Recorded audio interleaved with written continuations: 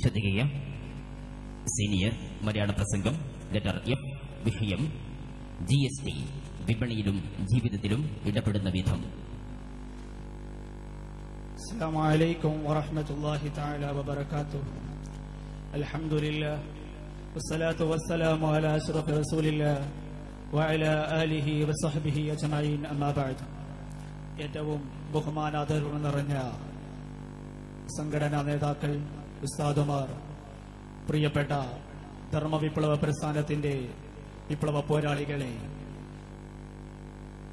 SSFന്റെ Malappuram east ജില്ലാ സാഹിത്യോത്സവിന്റെ വേദിയിൽ എനിക്ക് നിങ്ങളുമായി സംവദിക്കാനുള്ള വിഷയം പത്രമാധ്യമങ്ങളിലൂടെയും സോഷ്യൽ മീഡിയകളിലുമൊക്കെ വളരെയധികം ചർച്ച ചെയ്യപ്പെട്ട, ഒരു ഭാഗത്ത് അവസാനത്തിന്റെയും മറുഭാഗത്ത് ഇതിന്റെ ചർച്ചയുടെ പുരോഗമനം നടന്നുകൊണ്ടിരിക്കുന്ന വളരെ കാലിക പ്രസക്തമായ ഒരു വിഷയമായ GST വിപണിയിലും ജീവിതത്തിലും ഇടപെടുന്ന വിധം എന്ന വിഷയമാണ്.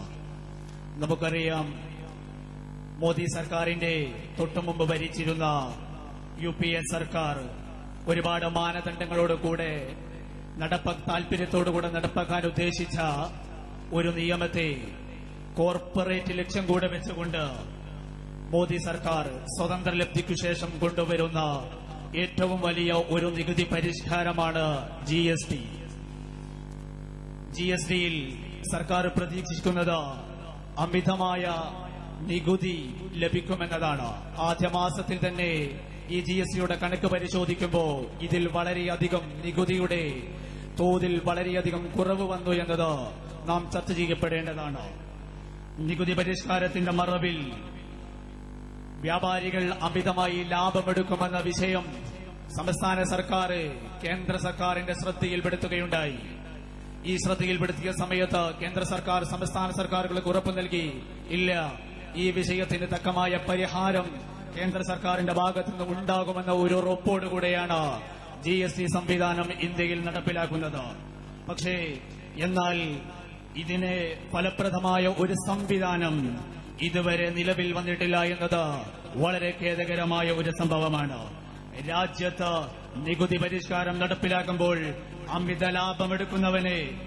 ലാഭമെടുക്കുന്നവരെ നിയന്ത്രിക്കാനുള്ള അധികാര കേന്ദ്രമായ national anti profiteering unit, national anti profiteering authority എന്ന സംവിധാനമാണ് ആദ്യമായി നികുതി പരിഷ്കാരം നടപ്പിലാക്കുന്നതിന് മുമ്പ് രൂപപ്പെടുത്തേണ്ടത്. പക്ഷേ ഇന്നേ വരെ അത് രൂപപ്പെട്ടിട്ടില്ല. എന്നാൽ 100 കോടിയിലേറെ ജനങ്ങളുടെ ദൈനംദിന ജീവിതത്തെ ബാധിക്കുന്ന GST നടപ്പിലാക്കി 1.5 മാസം പിന്നിടുമ്പോഴും അതോറിറ്റി നിലവിൽ വന്നിട്ടില്ല എന്നത് ഒരു വസ്തുത തന്നെയാണ്.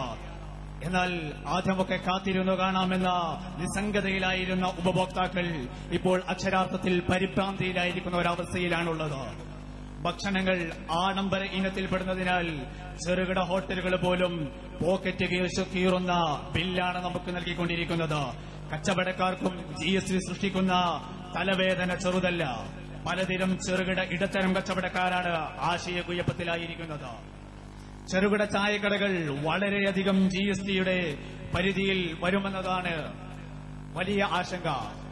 ചെറിയ ചായക്കടകൾ പോലും GSTയുടെ പരിധിയിൽ വരുന്നത് അത്തരം ചെറിയ ചായക്കടക്കാർക്ക് വലിയ ആശങ്കയിലുള്ളതാണ്. GSTയുടെ യഥാർത്ഥ ഫലം ഉപഭോക്താക്കൾക്ക് ലഭിക്കുന്നതിന്റെ പ്രകടമായ ഉദാഹരണമാണ് കോഴിയിറച്ചിയുടെ വില. കോഴിയിറച്ചിക്കുണ്ടായിരുന്ന 14.5% നികുതി GST വന്നതോടെ ഇല്ലാതായിട്ടും കോഴിയിറച്ചിയുടെ വിപണിയിൽ വില കുറവ് വരാത്തത് എന്തുകൊണ്ടെന്നുള്ള ചർച്ച വളരെ പ്രസക്തമായി നടന്നുകൊണ്ടിരുന്നത് നാം അറിഞ്ഞതാണ്. ഇനിയോ നിലവിലെ സാഹചര്യത്തിൽ GST സൃഷ്ടിച്ച അനിശ്ചിതത്വവും അവ്യക്തതയും വ്യാപാരികൾ മുതലെടുക്കുന്നുണ്ടെന്ന് ഞാനും നിങ്ങളും മനസ്സിലാക്കണം.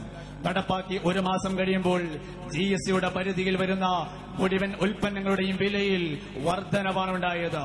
കാറുകൾ, ടൂത്ത് പേസ്റ്റ്, പാൽപ്പൊടി, വാഷിംഗ് പൗഡർ തുടങ്ങിയവ ഉപയോഗിച്ച് മറ്റു മുഴുവൻ ഉൽപ്പന്നങ്ങൾക്കും വില വർധനവുണ്ടായി എന്നതാണ്. ഈ വിരലിലെണ്ണാവുന്ന വസ്തുക്കൾക്ക് മാത്രമാണ് GSTയുടെ പേരിൽ കേന്ദ്ര സർക്കാർ വില കുറച്ചിട്ടുള്ളത്.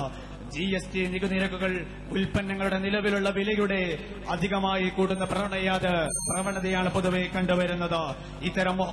ഇടത്തരം ഹോട്ടലുകളെല്ലാം 12% നികുതി അധികമായി ചേർത്തുകൊണ്ടാണ് ഇന്ന് ഭക്ഷണത്തിന് ബില്ലിട്ടുകൊണ്ടിരിക്കുന്നത്. നമുക്കറിയാം മുഴുവൻ സാധനങ്ങളും ഇന്ന് വില കൊണ്ടിരിക്കുകയാണ്. പലരുടെയും ജീവിതം GSTയുടെ ഭാഗമായി തകർന്നു പോയെന്ന് നമുക്കറിയാം. പ്ലൈവുഡ് വ്യവസായത്തിൽ GSTയുടെ 16.5% നിന്ന് 28% ഉയർത്തിയത് മൂലം കേരളത്തിലെ 400ഓളം ചെറുകിട വ്യവസായ യൂണിറ്റ് നിലനിൽപ്പ് തന്നെ ഭീഷണി നേരിട്ടുകൊണ്ടിരിക്കുകയാണ്. 9% നികുതിയിൽ നിന്ന് 28% നികുതിയിലേക്ക് ഉയർത്തിയത് മൂലം 1200ഓളം ഹൌസ് ബോട്ടുകളും പ്രതിസന്ധിയിലായിക്കൊണ്ടിരിക്കുകയാണ്. നികുതി 7% നിന്ന് 18% ഉയർത്തിയത് മൂലം കാറ്ററിംഗ് സംവിധാനം ഇന്ന് നിലക്കാൻ പോവുകയാണ്. പോരാ, കർഷകർ ഉപയോഗിച്ചുകൊണ്ടിരിക്കുന്ന പെട്രോൾ, ഡീസൽ, മണ്ണെണ്ണ എഞ്ചിനുകൾ വരെയും ഇന്ന് GSTയുടെ പരിധിയിൽ കാർഷിക മേഖല വരെ പ്രതിസന്ധി കൊണ്ടിരിക്കുന്ന ഈ അവസ്ഥയിൽ എന്താണ് ഇതിന് കാരണമെന്ന് വളരെ കൂടുതൽ നാം അന്വേഷിക്കേണ്ടതില്ല.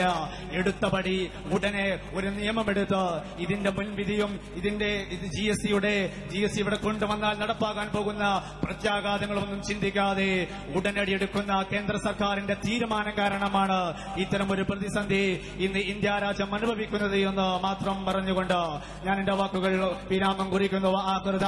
അൽഹംദുലില്ലാഹി റബ്ബിൽ ആലമീൻ. അസ്സലാമു അലൈക്കും വറഹ്മത്തുള്ളാഹി വബറകാതുഹു. Senior calligraphy